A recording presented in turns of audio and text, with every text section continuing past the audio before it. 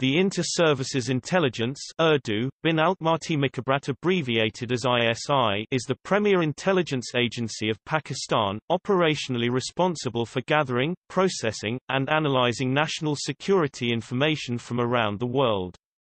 As one of the principal members of the Pakistani intelligence community, the ISI reports to the Director General and is primarily focused on providing intelligence for the government of Pakistan.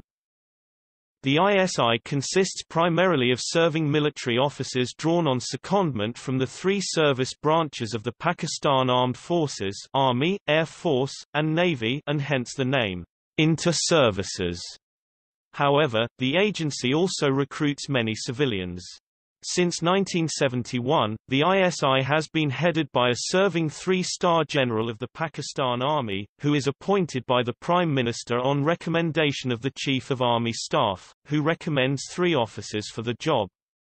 The ISI is currently headed by Lieutenant General Azam Munir, who was appointed Director General of Inter-Services Intelligence on 1 October 2018.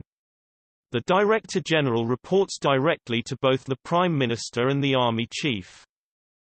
The ISI gained global recognition and fame in the 1980s when it supported the Afghan Mujahideen against the Soviet Union during the Soviet-Afghan War in then Democratic Republic of Afghanistan.